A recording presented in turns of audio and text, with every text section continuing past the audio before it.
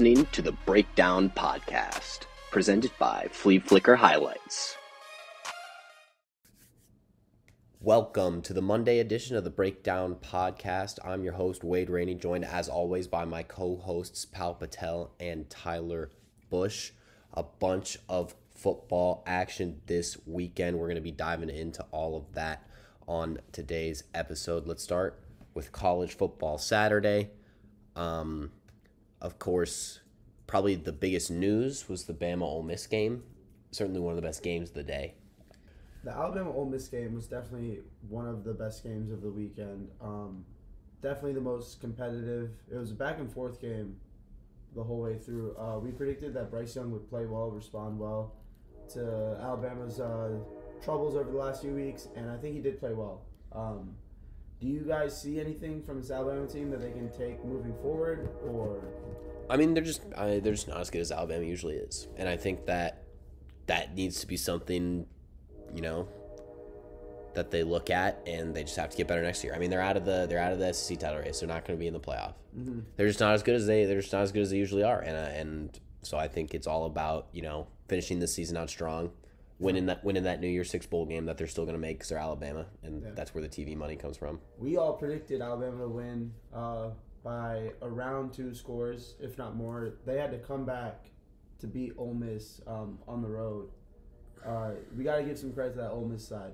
Is there anything that they can take away going forward? Because they are still in the hunt for a pretty decent bowl game. Yeah, I mean, their defense played better than I think most people thought that they would. Yeah. I mean, they were running back Judkins. He had like 130 yards and 2 tutties. Yeah, I mean, they were double-digit dogs at home though, so I think that in and of itself is a positive from this performance, that you were able to play this team. Of course, the moral victories, Jeremy Pruitt bullshit, champions of life, and Oz Butch Jones. That Lane Fuck Kiffin, Tennessee, dude. That Lane Kiffin side has definitely shown more promise though. They've definitely been getting better year after year though. Yeah, I mean, so I think that they're beyond that just moral victory stage, because I think that they went into this game legitimately thinking they had a shot to win. No, yeah, the past couple of years, Ole Miss has been creeping in. I think the program is definitely turning around with Lane Kiffin. I'm excited to see what next year brings with them. Even though this year was good, I do expect them to improve on what's already a good culture. Yeah, I mean, the SEC dominates the headlines, but the game with the actual most playoff implications was out west, the late night. Michael Penix Jr., Indiana transfer, throws for over 400 yards. Yeah. Beats Oregon in Eugene. Insane performance from the Huskies in Penix. Yeah, no, we talked about this earlier on our other podcast. This was going to be a quarterback duel, and we thought Bo Nix had the edge. I guess not. It was close, but Penix with the W this one. Nothing that Oregon did offensively cost them this football game. I think that they played well. That rushing attack was on point. They had 2 guys go for over 100 yards on the ground. I think Oregon played great offensively, but they really did get exposed defensively. Michael Penix, you guys said he had 400 yards. He also had completions to 7 different guys. And he was really spreading the ball around. I think they also had 2 different running backs get 10 carries. So Washington was just spreading the ball around, and they were really able to show their versatility in Eugene. Yeah. Some people forget Bo Nix also had a little injury in this game. And right after that happened, Washington put up a quick score and forced Oregon to put Ty Thompson out for a play or a drive, whatever. And I don't know. That could have affected the game plan a little bit. Nix ended up coming back in, but I don't know. You never know. Yeah, I mean, you mentioned quarterback duel, and to be honest, I'm not so sure Bo Nix didn't win the duel. 2 touchdowns, no interceptions, 59 yards and a touchdown on the ground. Still played very, very well even after picking up that knock. So, I mean, encouraging from him. But yeah, Oregon, no college football playoff. Pac-12 title hopes now out of their hands. Yep.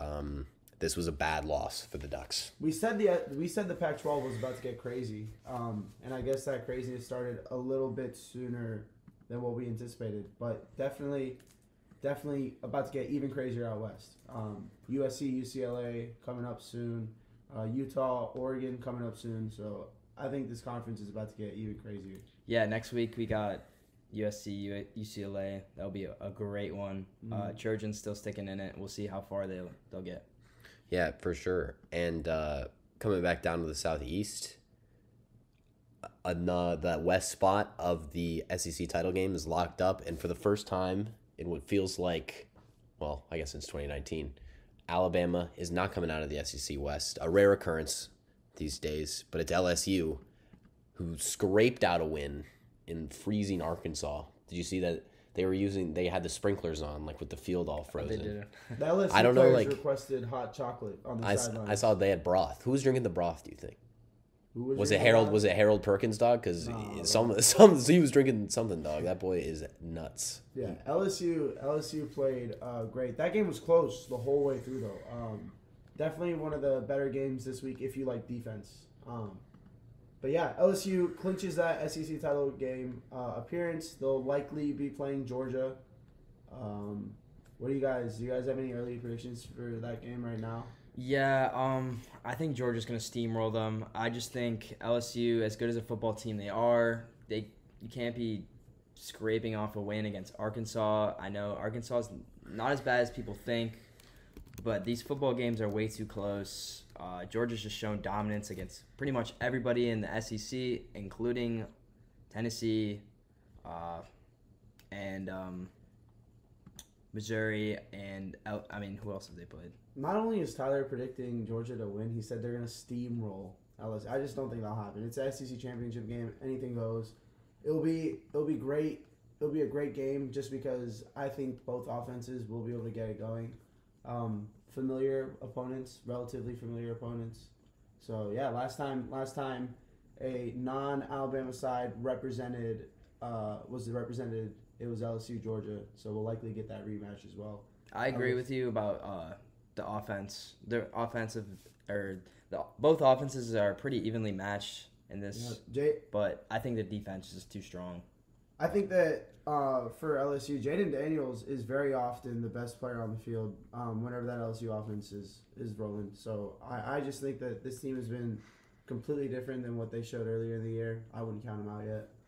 Yeah, I mean, with this LSU defense led by the aforementioned Perkins, who was committed to Texas A&M, by the way, which is kind of funny. The former number one player, our number one linebacker in his class, 4 sacks, a forced fumble, 8 total tackles.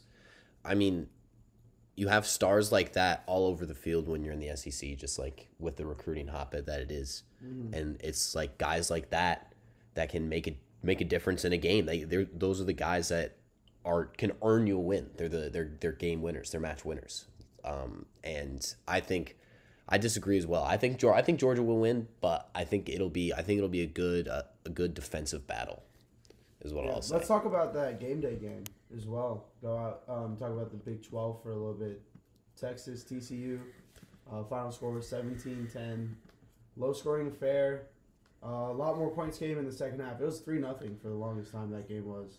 Yeah. Well into the third. So. TCU keeps grinding out wins, you know. It hasn't been pretty for them the last few weeks, but this is a very good win, I think, to go into Austin and knock off a Texas team that's proven tough this year. Yeah, the Texas team prides itself on its ability to score. I think one of the few consistencies with this Texas group had been its offense. And, Quinn Ewers, he was like 17 for 39, had 171 yards. Their star running back, Bijan Robinson, he had 12 carries, 29 yards. So I was very impressed with that TCU defensive line, specifically the way they were able to dominate. I've kind of doubted TCU's status as a top 4 team. I understand that they're undefeated, but I just think that they showed a different side on Saturday night. No, I agree. I thought this TCU team was just a team that got into a lot of barn burners, and their defense really surprised me yesterday. We were at Pigeon Forge this weekend. I was sitting on the porch watching this Texas TCU game. Couldn't really watch it. It was not that great of a game. TCU was averaging like 0.3 yards per carry in the first half. Like, wasn't very pretty. It was bad. I'd rather like chill, look at the mountains instead of watching that game. I would just come in, realize nobody scored yet, go back out. Yeah, it was definitely not the brand of football that we associate with Big 12 games. No, it's a nice change of pace out there. The Big 12 is slowly understanding that you need defense to compete on a national level, because we've seen like just years of Big 12 teams making the playoffs and getting smoked. Not Big 12 teams, just Oklahoma. Makes the playoff and then gets smoked. That's what happens. Yeah, I mean elsewhere in the top 25, you had Tennessee, Ohio State, Michigan taking care of business. Georgia took care of business against Mississippi State. One team that did not take care of business was Kentucky. And Vanderbilt wins an SEC game for the first time since Reagan was in office. Wow. No, that's not true. It feels like it is though. Like but Kentucky loses at home to Vandy. Like imagine if South Carolina is losing at home to Vandy. Like picture yourself in the student section for that game, bro. Like that's depressing as shit. That's terrible. No, almost experienced it. We did almost experience. I left early. I'm kind of glad that it was Kentucky though, because I mean the entire state of Kentucky heads to Lexington when they play football or basketball. So just like I love seeing all those blue people just be sad. Whoa. Let's chill with the colorist remarks, dude. But fuck Kentucky, dude. Their coach Stoops was taking shots at Beamer preseason. Yeah, that's right. And now he's lost to Vanderbilt, so that's what you get. Not looking good for Kentucky this season. Some embarrassing losses. We'll see what happens. At home, too. They lost to us at home. Hey, man. I don't think Kentucky fans will care too much about the football when basketball season gets going a little bit more. That's their sport anyway, so... I was gonna say they can just go right back to saying they don't care about football. Exactly. I don't think. Yeah. It's not that big a deal. Taking a quote out of John Calipari's book. We're a basketball school. I mean that's what it is. Let's talk about some Gamecock football. We can spend about 45 seconds on this. We look bad. Yeah. No. We look. Dog awful, bro. I just couldn't watch that game. So depressing. I really thought the Cox would be able to cover this one and it'd be a closer game, but no. Our only touchdown / points came on that trick play.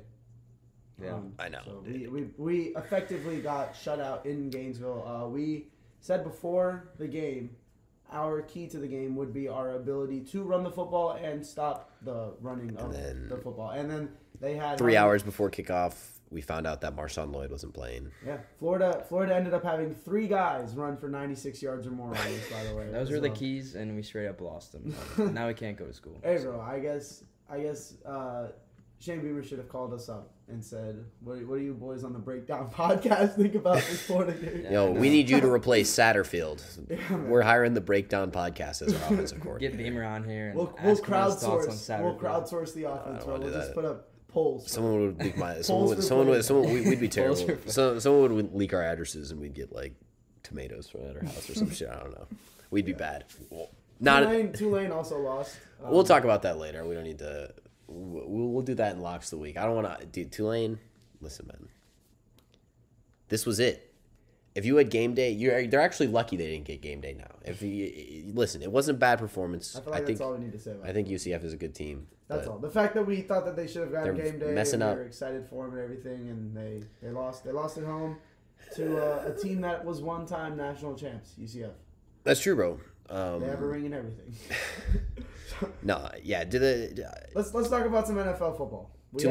Tulane, you messing up my locks of the week record. That's all I'm gonna say. They did do you bad. Let's get into some NFL football. We had a ridiculous slate. Yeah, today was awesome. Let's start it with what people are dubbing the game of the year: Buffalo Bills, Minnesota Vikings. I mean, with the game of the year thing, the announcer for the game called it the game of the year as soon as Patrick Peterson picked off that pass. No. But are we gonna forget the Chiefs-Bills game? Sorry, can we just say for game of the year? Can I just say one thing? for Patrick Pearson's second interception of the day. First of No, all, I love Pat Pete. He's a GOAT. Kind Definitely. of got dirty by the Cardinals, but he's shown his how good he is. That's what I'm saying, as man. old he is. Like, you don't really see too many corners last in the NFL. Patrick Yeah. Peterson Patrick- is one of them. He is very, very old, and he's still playing at a very high level. He said very, very old. He's talking He about was him just like pissed, he's bro. Haslam out there, bro. I'm just saying, once you reach, like, how old is he right now? He's 32, man. Yeah. Calm down. Okay. I mean, for a corner though, Not as old for as a I thought he corner- was, For a I'm not corner though, gonna that's lie. old, bro. OG number 7 from LSU, bro. I'm gonna always show Pat Pete love just because he's a Tiger. Yeah, I just thought it EBU. was great. It was great to see one of those old familiar faces balling out because we don't really talk about Patrick Pearson whenever we talk about the best corners of the game, but sometimes we forget that football is a very, very mental sport as well. And Patrick Pearson showed his experience. Yeah. Stepped up and got the Vikings their biggest win of the year so far. Yeah, I know. still. Oh no, you go ahead. No, go. I still think any conversation about this game though has to start and end with Justin Jefferson. I mean, I agree. like, what a ridiculous football player, bro! Like that catch at the end of the fourth quarter, like. He's just doing. There's literally no words. Desmond King said it best, bro. The ugly ass players are the best ones, bro. That's true. His grills are gross. Like, he's got the worst. Like, Wait, what? Desmond King said that? no, about JJettas. Like Desmond King, who plays for the Texans? No. The old Marquette King. Sorry. Marquette King. I was like- Marquette King said it about Tyreek Hill after Tyreek Hill made the NFL Top 100. This was a few years ago. But it starts with the Tyreek Hill part of the documentary. And it's Marquette King going, and this is how it opens. The ugly ass players are always the best ones. And then it cuts to a bunch of Tyreek Hill highlights. But yeah, dude. Justin Jefferson, that's brutal. Why they as do ugly him like? as Why he they is, do him man, like as that? ugly as he is, he had, I'm just going to say 200 yards. He had 193. I'll call that 200 off 10 catches. Averaging 20 yards a catch and a touchdown. He cooked the Bills defense. I was watching this game, and the only man who was open on the field was Justin Jefferson, and he was cooking DBs left and right. He was always open. He That made boy's that Waffle House, bro. ridiculous fourth down catch. He actually, so the Bills DB kind of had it in his hand. Yeah. Jefferson Snatched it out with one snatches hand. it out of this dude's hands with one hand, he just and then got it. somehow the ball is coming down. Jefferson still got it in one hand. The DB could just go like this to Jefferson's hand and push it down so the ball hits the ground. It's not a catch. Jefferson still has the strength to hold on. I don't know. He also made that catch at the 2-yard line and also the catch that got called back from a touchdown. So he almost had 2 touchdowns. I'd rather have Jalen Reagor. That's all I'm gonna say, bro. Me personally, I would rather have Jalen Reagor. No, but Disgusting. That was a disgusting decision from the Eagles. when you're talking all about good. It's all that draft and then you're talking about Jefferson, you can't help but think about Stephon Diggs as well. We talked about The perfect trade. the most even trade probably in NFL history as of late. Diggs, 12 catches, 128 yards, but it wasn't enough. Josh Allen, he's been struggling in the red zone. I don't know what it is. We talked about his injury. That he has a injury in his elbow of his throwing hand. He's not at 100%. I admire his competitive spirit. He willed his team. After that goal line snap, the fact that he was able to lead them down to even force overtime, I thought was just so impressive. And I think that this game tells us a lot about both teams, but I don't think that either team needs to look at this game negatively. No, positives for the Bills is they were able to get their run game going. 100%. Positive for the Vikings, they beat the Bills. Negatives, negative for the Vikings, the Vikings need to start faster. And negatives for the Bills, their second half defense is horrendous. They were up 24-10. You can't blow a lead like that. You can't lose at home like this. You can't lose at home. I just expected the fact that the Bills were at home for them to just like at one point I thought that they would eventually just find that extra boost that they needed and kind of put the game away whenever they were up. You know, the game always felt like it was in reach, but I thought that the Bills would put it away and they just couldn't. And I think that shows a lot about the Vikings because we look at this team and we see the flash of Justin Jefferson, we see the flash of Dalvin Cook, and we look at the defense and I think we forget that this team and this defense especially, they are gritty, and I think that they really did show that this past Sunday. I didn't expect them to do this. I didn't expect to see this side of Minnesota. No, yeah, Minnesota's been coming back from a lot of games. I had Red Zone on earlier. I had a parlay, Bears money line, Dolphins money line, Bills money line. The Bears and Bills games did not end as I hoped they would. But that just tells you no lead is safe in the NFL anymore. The Vikings are one of those teams that have actually won 5 of their games with 2:30 left in the fourth quarter. So yeah, we also have to, or at least I'd like to really talk about how Hawkinson is kind of seamlessly fit into this Vikings offense. We know that he's a weapon, but he was their second best receiver. He had 7 catches, 45 yards. He had a few crucial third down, fourth down conversions. So Kirk Cousins already trusts him in those scenarios, which is great to see. I think that he's going to provide a really unique threat for the Vikings team. We know what it's like having an elite tight end in the league. Yeah, I mean that's what they're there for. Good tight ends. Great tight ends are like the best security blankets. Like you need them for those third and fourth down opportunities. Theo said this. I think he might have said this in an Instagram comment or something, but he said something about how a receiver having dependable receivers makes a quarterback's like just their floor so much higher.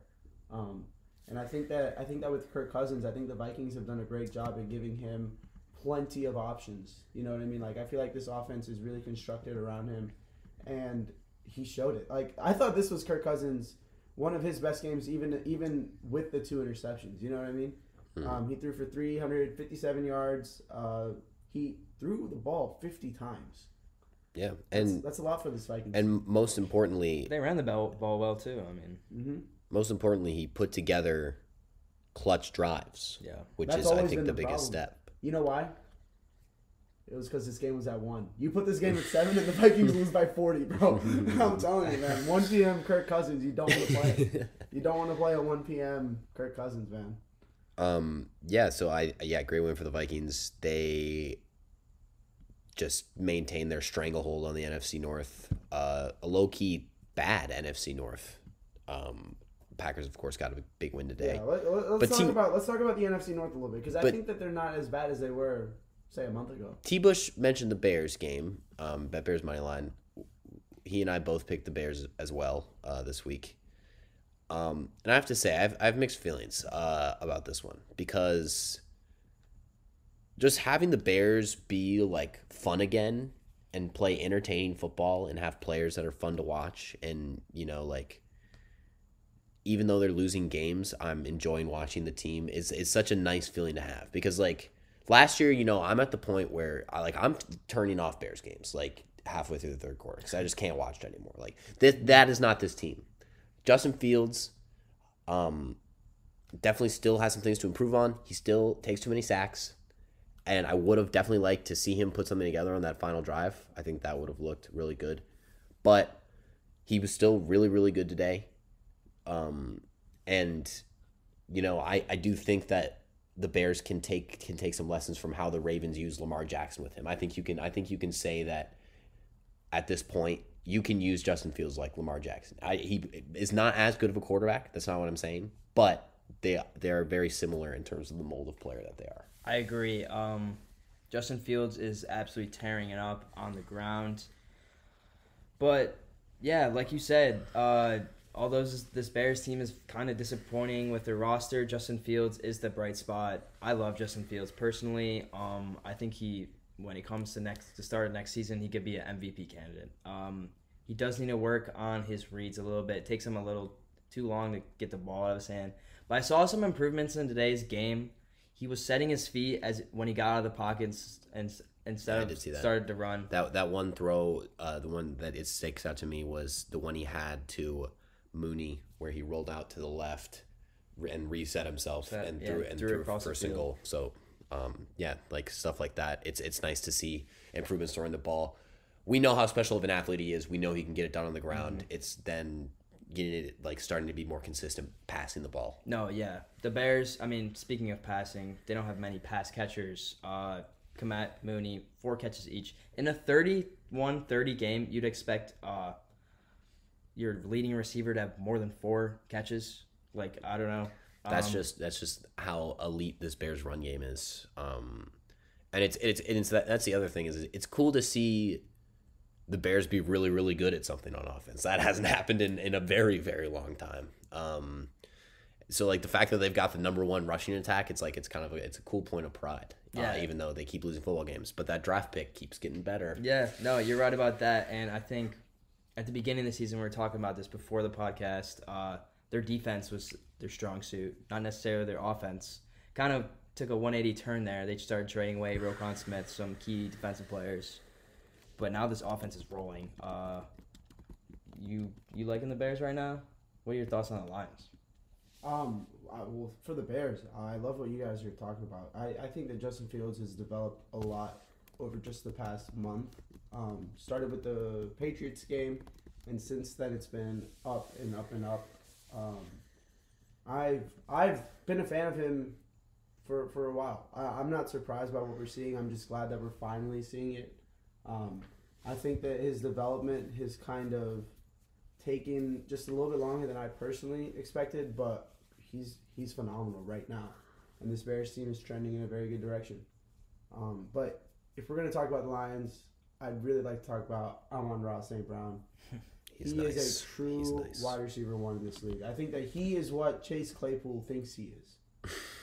I think that's I just came up with that. I don't know what that means, that makes sense. Like, I mean, mentally, yeah. What do you think he is? Yeah, he had 10 catches today, went over another game with 100 yards receiving.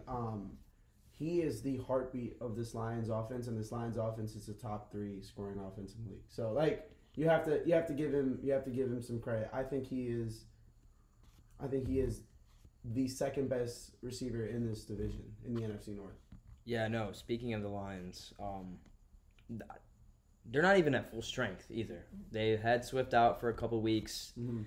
We all know their defense is a problem, and it has been. Aiden Hutchinson's the bright spot, but like you said, Amon-Ra St. Brown, he was picked to be a breakout candidate this year, and he is showing why he is a wide receiver 1 in this league. I don't even mind the play of Jared Goff right now. Like, he's playing all right. Like, if you have a good run game, if you have good pass catchers, he can play well for you. It's just when it comes to that defense, like, I don't know, it's so bad every game. They were able to pull out this win, but, I mean, I don't see anything positive for the Lions going forward.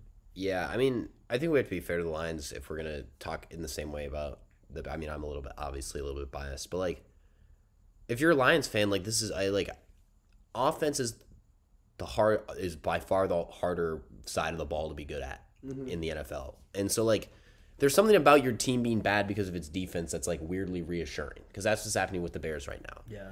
And I think if you're a Bears fan, if you're a Lions fan, this season is actually going, like, very, very well for you because you're seeing good, impressive strides on the offensive side of the ball from the Lions, not like a young quarterback, but Jared Goff has been playing, like, better than he has in the past. And, you're losing games, so you're going to be able to add another high-level piece if you draft well in the spring. Yeah, no, this NFC North is getting tight, or not tight. It's getting very, like, loose, in my opinion. The opposite of tight. I was going to say the Vikings are running away with it. But let's talk about the Packers, because they pulled off a very impressive win today. Like, Aaron Rodgers is like my boogeyman, dude. Like, can I just? I have a point. I always think that they'll turn it around, and I still think that the Packers might. They always do, bro. I think you're scarred by Aaron Rodgers. I know I am. No, it's true. Certainly, the Packers did look good. I did pick them on. I saw this one coming. I can say that. Cowboys, bro. That was a despicable ending from the. I think Dallas I figured Cowboys. out what it is about the Cowboys. I think that with Dak missing so many games early in the year, they're just having chemistry issues right now, and they'll figure it out. I'm not worried about the Cowboys because I think that look at their schedule. They don't need they're not, they have time to figure it out, especially if they keep winning football games like they have been, excluding just this past weekend. Like they've been on a pretty good stretch this entire year, considering their QB1 has missed so many games. And I think that as he plays more games, they'll just keep getting better. Like playing a quarter in an NFL game is like a big deal. And he's missed 5 out of their available 10, 11 games. Like he has not been there to figure it out with this group of guys. And so the more they play together, I think they'll just keep getting better.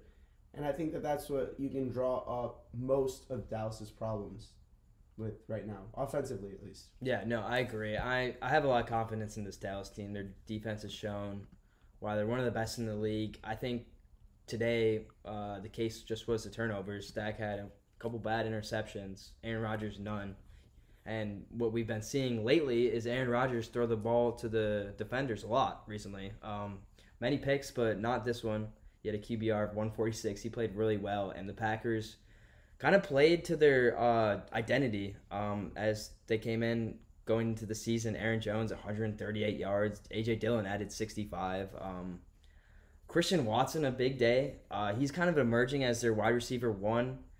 I know Allen Lazard is in that slot right now, but Watson's ceiling is way higher. I think they know that. Yeah. I think they know that as well. Like the way they give C.J. Watson his share of targets and the routes that he runs, they know that he's their primary target, and he's Aaron Rodgers' first read a lot of the time. So that is actually awesome to see this performances, because this is a guy that was struggling, and I feel like it gets tough hearing all that noise, especially with the way the Packers, their turmoil has been subject to a lot of national criticism. Yeah. And so for a rookie, it's a lot of pressure, and he's been asked to make plays, and and it's hard because you're a rookie. So I just think it's great to see this. It's also hard when your quarterback airs you out to the media all the time like an asshole because Aaron Rodgers is a dick. So there's also that. But can I say one more thing real quick? The NFC East has a 8-3 record against the NFC North this year. The NFC North is terrible. That's what I'm saying. So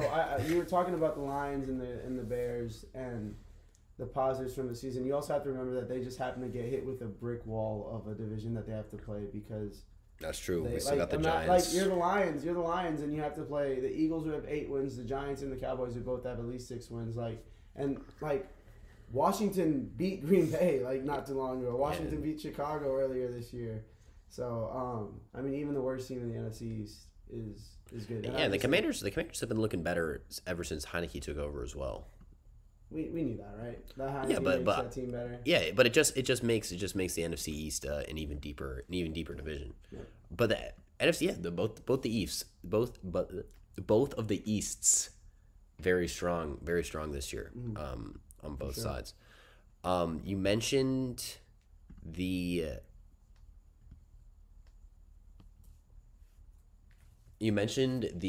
NFC East, the Giants. The Giants. They win again, but once again, it's like, meh. The worst 7-2 team I've ever seen. No, yeah, God, this Giants team is I don't know. I really don't know, because Daniel Jones didn't even play bad. He didn't. But he didn't play. He doesn't look like he's playing good either. That's the thing. I think Daniel Jones, he does his job. But again, Saquon Barkley ran the ball 35 times. That's what I said. But then whenever your team's offense relies on Saquon so much, as a quarterback, your job is to half of your job is to just turn around and hand the ball over. I think takeaways from this game was, although Saquon had a good game, although Daniel Jones managed the game well, their defense was definitely the star in this one, because they had a huge couple stops in the red zone. Davis Mills, couple interceptions, or one interception there in the red zone. That was kind of the turning point of the game. I didn't really see any juice from the Texans after that. That happened in the beginning of the fourth quarter, and their defense just held them in at the rest of the time. Davis Mills had an all right game in the air, but like I said, I think the heart and soul of this Giants team is their defense. It's going to get them through the rest of the season. I'm not too sure about their offense, though. We've talked about the Giants a lot. I'm not gonna tear into Daniel Jones. I just think that he he doesn't go beyond his job. You know what I mean? Like, doing the bare minimum is not, like, you cannot have a job, I don't care what you do, where you expect to be given, like, respect or just be, like, appreciated or something if you do literally what is just the bare minimum. Like, you have to offer something else, and he does that by running the ball, but he hasn't been as effective of a runner this year as last year and the year before that. It's not like it's lost or anything. Maybe that's just the fact that he also has his star running back playing beside him for longer than half a year. You know what I mean? Yeah. So there's certainly other factors that have affected this, and it's not completely in Daniel Jones' hands. But again, he has been given such a unique opportunity because the Giants are so patient with him. And he's had different head coaches. He's had to learn a few different playbooks now, and he hasn't had the right playmakers around him. But again, I just want to see something more out of him. You know what I mean? I just want to see something that I can say, like, okay, yeah, like, this is a classic Daniel Jones performance, and I just don't see anything truly inspiring from him. Yeah, I think we'll see more from the Giants when they play Detroit next week. I think that will show us their ceiling offensively. I know Detroit's defense is really bad. If they can't fucking score 30 points on the Lions, bro, oh my goodness. You cannot seriously try and tell me that this Giants team is a playoff, like, contender. No, like, they got a rough stretch after that too.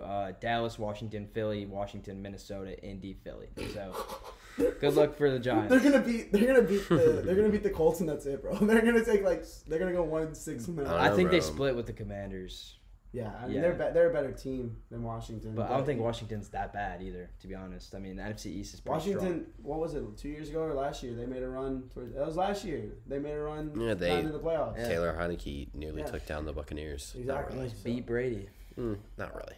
Speaking of Brady, Big win. I'll talk about that game. The Bucs in Munich. The Bucs, I think now you have to say, are far and away the NFC South favorites. Oh my goodness, the Falcons, once again, Dude. is Desmond Ridder, how bad do you think Desmond Ridder is? I know the Falcons are a good enough team to win that game with Marcus Mariota. I don't know. They did not run the ball like they it was raining a lot. wanted to. It was raining a lot, and they kept passing it. I don't get it. This is a team. We sat here and talked about how well they run the ball.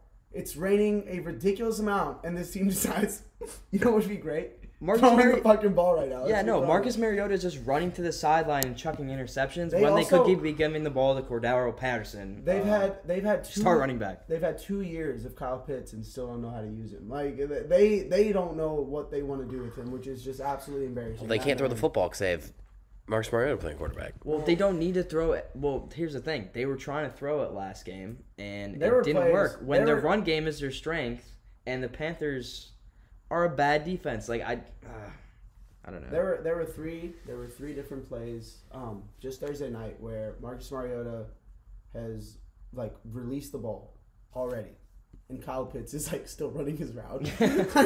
There was one where the ball hit him in the back of his name. If he had just turned around, he could have caught it. There was another one where the ball just sailed over it. I'm talking sailed, just right past his head. He didn't even turn around until the ball was on the ground. I'm telling you, there's just something off. It looks like there's something off chemistry-wise. I just can't. I just don't think anyone. Do you think it's Pitts or do you think it's a scheme? I think it's a scheme. I just don't think they know how to use him. Just because he's such a unique player. Coming out of college, even Florida didn't know how to use him for a while. Yeah, you know what I mean. He was surprised his last season there. I thought everybody was saying he's a generational player. I thought he had a decent rookie season. This year, I don't know. He did. Last year, the touchdown production just wasn't there, but he had a ton of yards. That's what this year he doesn't have it either. Yeah, but that wasn't even the game I wanted to talk about. I know. We'll get back into it. We just had to talk about that Falcons game just because we didn't expect that at all. Not there at was all. that hilarious picture of Marcus Mariota, that one play where he threw the ball while he was already down, to end the game. He's arms all the way up there. Down, his shoulders on the ground already. He's throwing the ball. His eyes were closed. And he just threw the ball and ended up being a pick six, but it didn't count. It was pretty emblematic of his play as a whole. All right, but let's talk about that Munich game. Bucs. I want to say in Germany. I want to use the word dominated because although I did not watch the entire game live, as I was keeping up with it, I felt like Seattle just couldn't get anything going. They had a slow start. The Bucs had a slow start, but just a little bit quicker of a start, I guess. And they were able to kind of hold on the whole game. The Seahawks did not look threatening at all. No, yeah.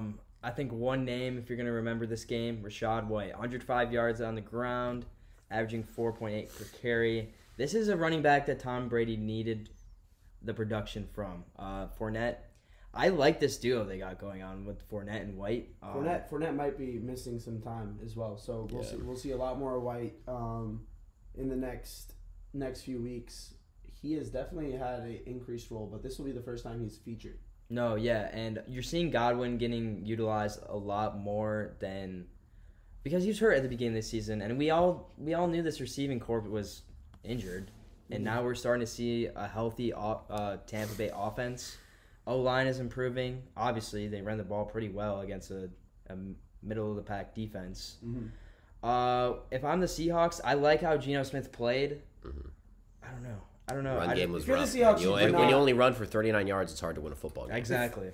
Well, we know that the Bucs' defensive line is a strength of that team. I wasn't too surprised about that. I do want to say, though, if you're the Seahawks, you do not press the panic button at all. You have the Raiders, then the Rams, and then the Panthers. Yeah, as your next 3 games. Like they have time to right the ship and figure it out. We know what Kenneth Walker can do. This is his first bad game. Yeah. Since he's been the starter.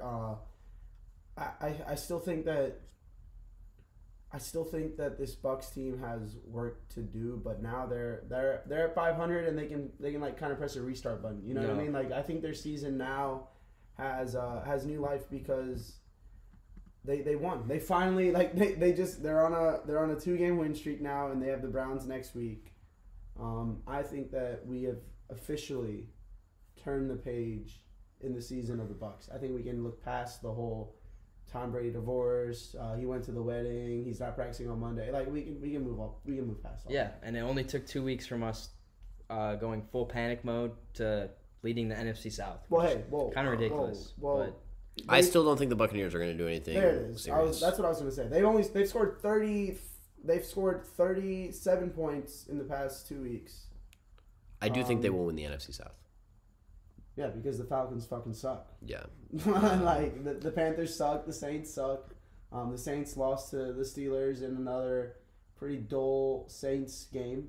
Yeah, it was bad. Yeah, I think a quarterback change there might be coming soon. Before we get off the Seahawks-Bucs game, I feel like sometimes these NFL games in Europe, we don't really focus on the fact that these people never see American football. Tom Brady called this game, which was at Allianz Arena in Munich. He called it one of the great football experiences he's ever had. That's a guy who's won 7 Super Bowls.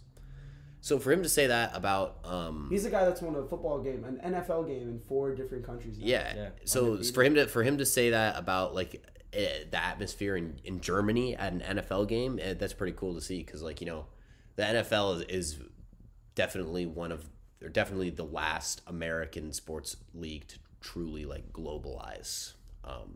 They made attempts, but football occupies the space that soccer does everywhere else in the world. It's hard to fit that together. Talking about the atmosphere, there were 3 million ticket requests for this game, and the stadium only holds 80,000. So that's just only 80,000. Yeah, that's bigger than any NFL stadium, or not any, but I'm just talking about that's just how many people want to see Tom Brady play. I don't know. NFL. Bro, come on, yeah. Oh, dude, I don't know, man. Tom Brady is international. I understand that, but I'm still saying that I think that even if it was the Cowboys-Packers game, I think there would have been 3 million ticket requests. It could have been the Vikings-Bills the Cowboys. game. The Cowboys is also a bad example because they're the Cowboys. The Bills-Viking games. I don't know. I think Tom Brady is one of the few NFL players who you can actually say he's known worldwide. They're going to come back. So whether it's 2 million or 3 million, I think Tom Brady helps that boost a little bit. They're going to come back in Munich next year, the year after that, and the year after that. Roger Goodell announced that they will be playing a Munich game every year. So we'll get to compare and see if. I think that Germany, you've been seeing some guys from Germany, come and at least attempt to make it in the NFL. They do have a league in Germany. Yeah, and they've got one in Italy. Germany and Italy. Germany is the third biggest American footballing country in the world, by the way, after America and Canada. I don't know if you guys know that. Like football has been in Germany for about 30 to 40, just because there's such a heavy American presence in Germany. You have to remember that. So football has been in Germany for about 60 to 70 years now. The people, like, it's not mainstream, but like people are familiar with it. Kind of like how we're familiar with rugby. Like, it's like that. Like, they know what football is. There have been German NFL players. There are a lot of German people playing in the Canadian Football League. Like, Germany, I think, deserves more respect as a football. Like, there's a reason that Germany was the first country they went to outside of Mexico and England. When do you think the NFL expands into another country? So either, could be Canada, could be Mexico, could be Europe. I don't think it would be Europe. The travel is too bad. But I could certainly see Canada or Mexico sometime soon. No, definitely Canada. Toronto. I don't really see why. Yeah, little Toronto game, that'd be pretty cool. Chad Ochocinco, I was watching a video of his this past week. He was talking about his experience playing in the CFL, the Canadian Football League. He was playing up with Saskatchewan. I don't know how to say Saskatchewan. Yeah, he was playing there, and he was talking about how a lot of those guys, he said, were at the same level as the NFL guys. Right? This is a guy that dominated in the NFL. Yeah, you've seen CFL coaches make the transfer over to NFL too. Yeah, like Mark Trestman. That worked out really, really, really well. And Matt Nagy, right? Yeah. It was Matt Nagy, CFL guy too. I didn't even know that. He was. Oh my god, dude! Why are the Bears hiring Canadian? Because they're right there, bro. They're right there. They're not. I'm pretty sure he was like the head coach of the Edmonton Argonauts or something like that. Mark Trestman has won a lot of Grey Cups. That I know. Hey man, I just think it's awesome seeing football on the international stage and even being able to talk about this. Like, people did not talk about football being played in other countries like 15 years ago. So, I know. Yeah, good for truly globalizing the game. Good for the NFL, which is not something that you will hear me say very often. Yeah, but not to compare anything. The NBA is also talking about adding a Mexico City team. We don't have to talk about that too long. I just want to say that's kind of cool. That would be fire. They're like actually doing this. I'd hate to be on that team just for travel purposes. But dude, you get to live in Mexico City. Hey, that's not the U.S. though. I'm just saying. It's like it's gonna be. Man, it'd be cool expanding. 6-7 months out of the year, bro. If I get paid to live in Mexico City is not Cancun though. pretty close to Cancun. You get two short trip after you get knocked out of the playoffs, dog. Yeah, bro, exactly. Yeah, you can take your personal car, bro. You can join Zeke. All right, back to the NFL. Let's talk some Tua, because I had a discussion with Pal. So, okay, listen, man. Tua's a good quarterback, right? I will say that. Mm-hmm. However, some of this Tua praise, I believe, is a little bit disingenuous. For example, I saw a tweet that was highlighting the fact that Tua now faces the least man coverage in the NFL this year, after facing a lot last year, and how he's like dominating man coverage. It did not mention, however, that last year, one Patrick Mahomes faced one of the lowest rates of man coverage in the NFL, and now faces a much higher percentage of man on plays. So I wonder what the common denominator is for they're not wanting to play man coverage against the Dolphins. Can I tell you? My offensive player of the year. Got Tyreek Hill? Tyreek Hill, man. He's the truth. Who would have thought that having not one, but two guys who are faster than literally everybody else on the field is a recipe for offensive success? Don't forget Mostert, too. Yeah, and Mostert's faster than most guys, too. There's another name we also got to talk about. This man had 100-plus yards on him. Jeff Wilson, man. Jeff Wilson, bro. Theo, when we had Theo on, he was happy. He was like, Jeff Wilson's out here. That's good. Dude, yeah. 17 carries for 119 yards. Clip that one. I thought he said that he wanted to see him succeed elsewhere because he is a good enough starting back, just not for the Niners. Well, then unclip that, I guess. I don't know. Respect to Theo if you got it right. I think that's cool, though, because I don't personally expect Miami to lean on their rushing attack very much, but they had to at some point during this game. Cleveland, especially in the first half, looked very competitive. Jacoby Brissett was very comfortable in the pocket. And like this Browns team, they run the football as good as anyone else. And they, they were giving the Dolphins a run for their money for a good part of this game before Miami pulled away. I will say I kind of discredited Tua with the Jalen Waddle, Tyreek Hill stuff, so I'm going to come back and give him some props. Spread the ball around today. Yeah. It's 8 different receivers. No one had more than 4 catches, and he threw for almost 300 yards. So Tyreek Hill had 5. 5. Tyreek Hill had 5. Tua played great today. But I want 4 players with 4+ receptions. Yeah. Tua 5 actually. Tua very good today, but I do want everyone to understand how big of an impact like those 2 guys make on an offense. Waddle and Hill. No, yeah, I mean, I think coming into this season, I thought Miami's offense was going to be crazy, and it is. I think we definitely need to give some more credit to Jalen Waddle than he gets.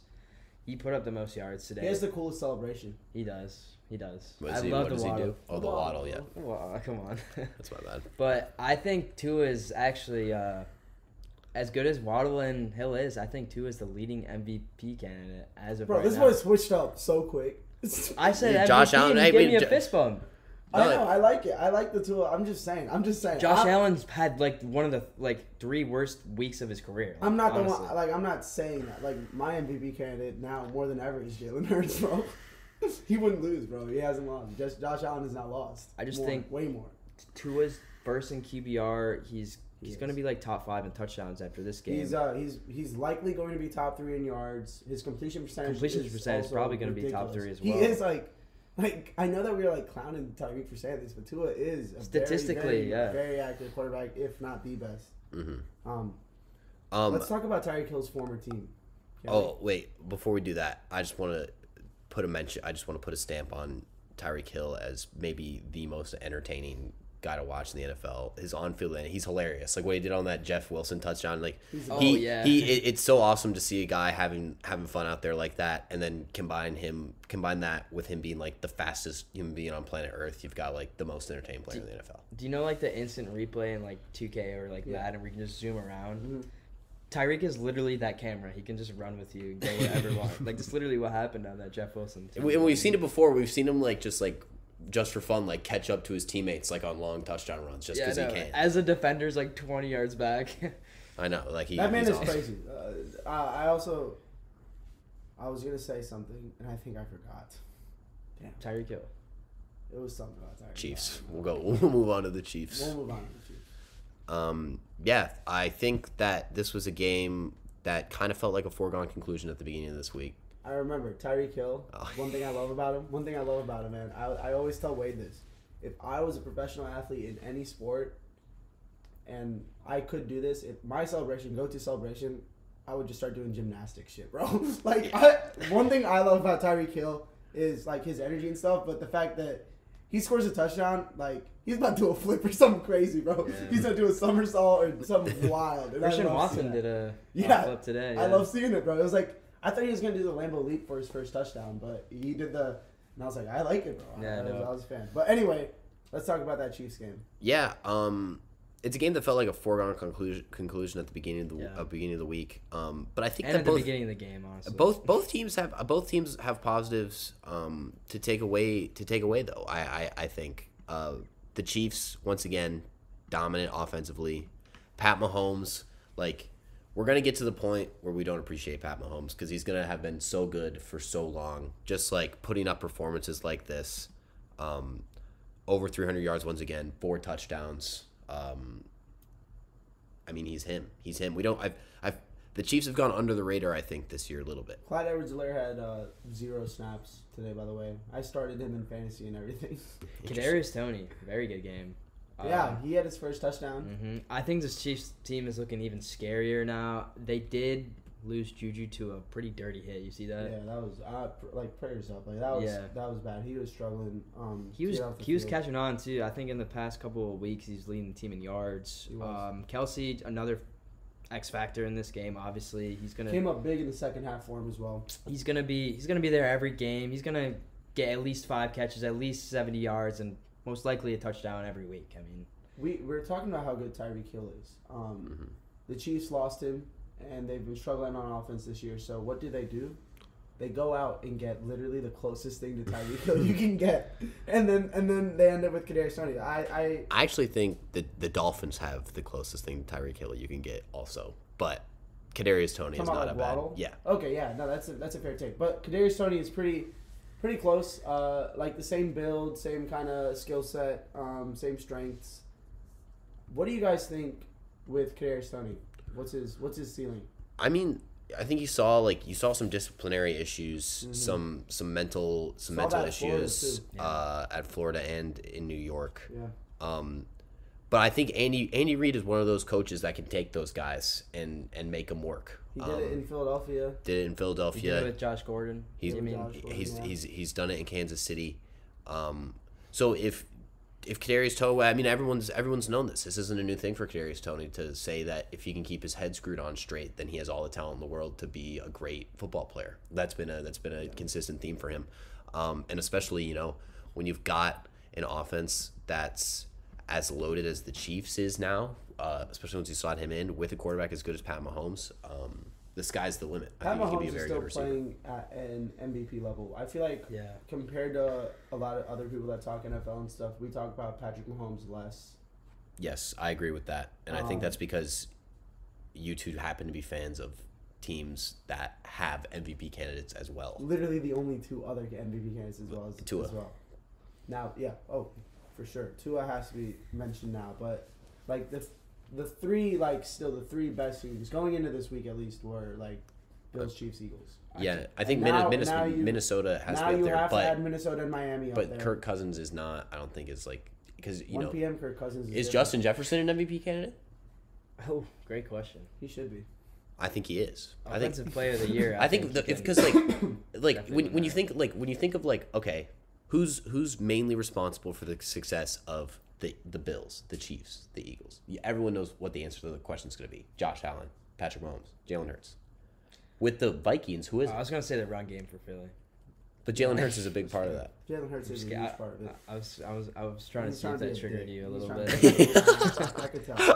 But let's talk about Justin Jefferson. He has 1,000 yards on the season already. He has 69 catches, 4 touchdowns. I expected him to have more touchdowns. Like, I was looking at that number for a second, and I'm like, just 4? But, 4 touchdowns, that's so impressive. No, touchdowns are volatile, though. So. I was going to say, he's gotten 2 touchdowns in the past 2 weeks, and then the other 2 came during the first game of the year. So he had a little dry spell there. But look at the yards, man. He has had 100 yards in every game except for 3. And in one of those, he had 98. So, I mean, you can give that to him, you know what I mean? Detroit was his worst game. Detroit and Philly were his 2 worst games. Both of them were at the beginning of the year. So Darius Slay locked him up that game, I remember. That was crazy. We kicked their ass that game. You did, yeah. But, no, Justin Jefferson, man. He deserves it. And he's got those wow moments that you need. He deserves the praise, not the trophy. But I think you absolutely have to put him up there with the MVP candidates. What he does is extraordinary. Mm-hmm. All right. I thought it was a big day in general for receivers. He does that with Kirk Cousins as his quarterback, might I add. It's true. It's true. And Kirk Cousins, had a weird game, but I thought he played well in general. Mm-hmm. You just toss it up to Jefferson and get you 40 yards. He will. The crazy thing is that he will. Yeah. We mentioned Jalen Hurts. That's the Monday game. Eagles Commanders. This, for me at least, looking at this, has a trap game written all over it. I know you said trap game last week. Yeah. But this is even more of a trap game. It's a divisional game, I think. Or last week they were on a bye. 2 weeks ago. Talking about the Eagles. Yeah, when they played the Texans. No. I said that this Washington game was a trap game. I completely see it, bro. I respect this Washington team so much. Apart from Heineke, they have Scary Terry. That boy is scary to me, nice. bro. He's nice. He's had some good days against the Eagles. Their connection is different. I mean, you saw with Carson Wentz in the pocket. They also have the running back by committee thing going on right now. Antonio Gibson at the backfield catching passes, and then Brian Robinson running the football. They have the makings for a Monday night upset. You know what I mean? Divisional game. It's gonna be cold. Pretty sure I think it'll be one of those low scoring games. I expect the Eagles to get out to a lead early, kind of hold on to it, like they tend to do. I don't think that they'll win by more than 10 though. I like the Commanders to cover the spread in this one. You mentioned a good Commanders group. They're actually 4th in rushing scores given up and 10th in rushing yards. This Eagles team is known for rushing the ball, so that could be a challenge for Philly coming out early. Also, Darren Payne, Jonathan Allen, those two are wreaking havoc on their line. They know how to draw double teams, and since 2018, Payne has 35 tackles, and 5.5 sacks, 10 tackles for loss. And Chase Young might be coming back. That's huge. For this game, which is another you slot in an all-pro level piece to an already very good defensive line. Yeah, NFL scripted, bro. Put the money on the Commanders money line, bro. Take your bread. I should have put money line on the Chargers, bro. It was like plus 310 right now, and they're up what? Right now, 14-3. as we record this, they're up 14-3. I did not expect that, by the way. Yeah, we'll have more talk on the Sunday night game on Wednesday, but the Chargers are up right now. I know I picked the 49ers. I was going to say, I don't think we expected to see a San Diego, defensive. San Diego? An LA. I don't want to say LA. I don't think we expected to see the Chargers defense play so well. I would just like to keep calling them the San Diego Chargers as well, to be honest. We've been saying San Diego a lot because the Padres are good again. So, you know what I mean? San Diego's a good sport. You know Kodak Black didn't know the Chargers moved to LA? That doesn't surprise me, really, to be honest. How much NFL do you think Kodak Black watches? He watches Lamar Jackson, I know that. Yeah. Speaking of us getting our picks wrong, T-Bush, why don't we go over that? For the first week. Not all of us got our picks wrong. Okay, Last episode, we made our picks at the end. Each Sunday game, except this last one, Chargers-Niners, because we're currently recording during the game. We'll start off with me and Wade. An average week, I would say, above 500 for Wade, 6-5. For me, I was at 5-6. Pal, I don't know if this will ever happen again. 10-1. 10-1. Some nutty picks, including. I picked the Packers. I picked the Cardinals. You picked the Colts. Yeah. The Colts spread was my lock of the week, but I also picked them, and I they played. And good. both those hit. Really good. Shout out to Jeff Saturday as well. He leads men, bro. Happy for Jeff better Saturday. winning percentage than Bill Belichick. I love wacky coaches, bro. Nothing is better than a wacky coach, bro. The Detroit Lions hired a wacky coach. Did you see Bill Cowher go off on him? Yeah, sadly. I don't get it, though. On who? Dan Campbell? No, the Colts franchise. Oh, yeah. It makes perfect sense why, but dude. I don't know, they won. I mean, what's Jeff Saturday gonna do? Turn down and why not? Matt Ryan looked good. Jonathan Taylor was finding his form again. This is Matt Ryan had a 39-yard run. That's only 2 more yards than years. Ice the game. That's only 2 more yards than bro. Years he's been alive. 37. He's old as dirt. I don't think a coaching change would have mattered for this Colts team. I think Matt Ryan was just injured. Sam Alger was playing, and so was Jonathan Taylor. Matt Ryan did not. Those are your 2 most important players on the team. Matt Ryan had a better game. I choose to believe that Jeff Saturday is the only difference. Dude, I'm telling you, man. Whenever he said he knows how to lead men with such confidence, bro. I felt led in that moment. I'm telling you, man. I don't know what got into me, man. I literally was just speaking from the heart. T-Bush was calling him out. He was like, all right, what do you guys think about this game? And I'd sit there. I was like, I don't know, man. I think crazy stuff's about to happen. I picked the Packers because I hate the Cowboys. And that happened. No, I think, the Raiders are disappointing the hell out of me. I don't know what's going on. Welcome to the team. I feel very bad for Devontae Adams. He's just stuck there. He played so well. Derek Carr. He played so well. I know. He's crazy. Yeah. Josh Jacobs, it doesn't matter who Josh Jacobs' contract year has been a crazy personal success. That boy is about to command way too much money after this year, bro. I think they're gonna pay him because he's deserved it. Paying a running back hasn't worked out in the last decade, and teams still continue to do it. Again, look at Josh Jacobs' numbers from this year and tell me if you're the Raiders that's not what you want to sign up for at least another year. Yeah, but the point it's just how much money you have to commit. It's like how There's much cap that- they eat up. Yeah, and it's not help contributing to winning. I mean, Yeah, as good they're as ass. he's playing, they're 2-7, They are ass. They have a first. and I predicted them to win the division. So. Well, that's That's a just- stupid pick. Like, come on. It's not though, because they The had Chargers And the Chiefs. and the Broncos were at a better outlook than the Raiders coming into the season, bro. Coming We into thought the season- everyone thought the Raiders were going to be pretty. Darren good, Waller. to be fair. Darren I Waller didn't think hasn't it was played half Super the Bowl season. Hunter favorites. Renfro hasn't played half the season. They still They suck. picked up. They still suck. Picked up Chandler Jones. This Raiders team made the playoffs last year. They beat Justin Herbert to get in. That's why I had so much hope for them. They suck now. I realize that. I bet on the Raiders to make the playoffs last year, and the way that they didn't make the playoffs was so disappointing that I've become an ultimate Raiders hater. Also, the reason that the Raiders players always get arrested is because they work and play for a franchise whose logo is a guy with 2 swords sticking out of his head, bro. That's what it is. They see that shit and they just go crazy. I would hate playing for the Raiders. You have to live in Las Vegas. It's true. Not a lot of people Well, you can make. do that. You Well, can I live in mean, Reno. a lot of Oh my people God. literally do that. That means but, you can like, double your salary making illegal bets on the side. So. Like Calvin Tell that to Ridley. Calvin Ridley. Yeah, seriously. He was only making $100 parlays though. Now he has to live. Now he has to live in Jacksonville.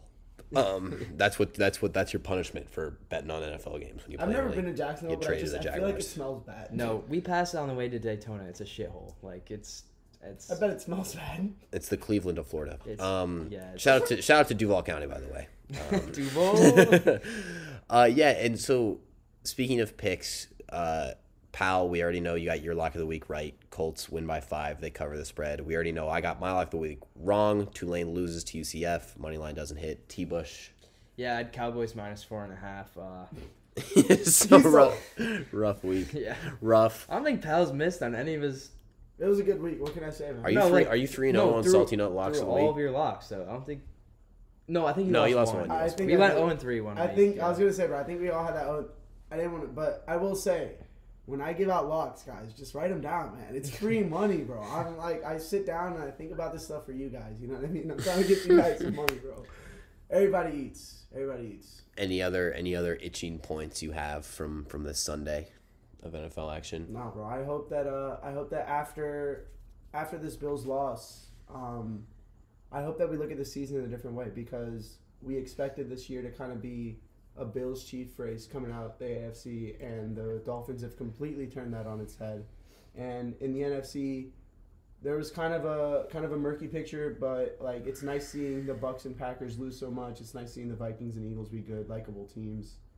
So it's been a great NFL season so far, and this has been one of the best Sundays. Yeah, I just want to say the NFL has been incredible this year, by the way. Just like an awesome year in terms of storylines, all that stuff.